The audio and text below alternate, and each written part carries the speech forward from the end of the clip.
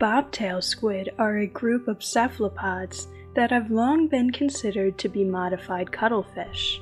However, recent evidence from DNA sequencing indicates that they are not closely related to true squid or cuttlefish. Different species can be found all over the world in tropical, temperate, and polar waters. Many species live in coastal waters close to the seafloor. One group of bobtails has evolved a more pelagic lifestyle and may be found in the open ocean. All bobtail squid have a round mantle and rounded fins. They all have 8 arms with suckers, along with 2 feeding tentacles that can be retracted into pockets on either side of the mouth. They may possess a hard internal body part called the gladius or pen. However, the gladius is often reduced or absent.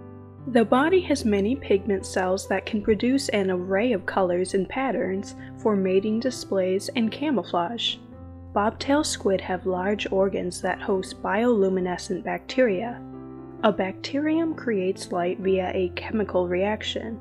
This gives bobtail squid a softly growing underside that makes their silhouette less visible to predators in the sea below them.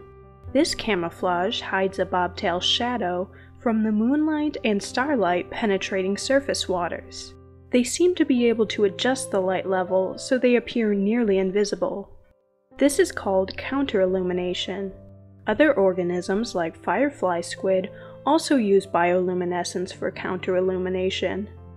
In research on Hawaiian bobtail squid, it was found that the hatchlings are not born with these bacteria. They secrete a mucus around their light organs to capture the bacteria. Less than a day after hatching, a juvenile can camouflage itself from predators. Bobtail squid typically bury themselves in the sand during the day with only their eyes protruding. This way they can hide from predators. They emerge from the sediment at night to hunt for small prey like shrimp. Bobtails have short lives, usually less than a year, and they breed only once. Spermatophores are transferred to females by males and stored in a large pouch until eggs are laid and fertilized. Females may lay multiple egg batches on the seafloor and die shortly after their last eggs are laid. Adults typically have a mantle length between a ½ inch and 3 inches long. For more marine facts, click the subscribe button.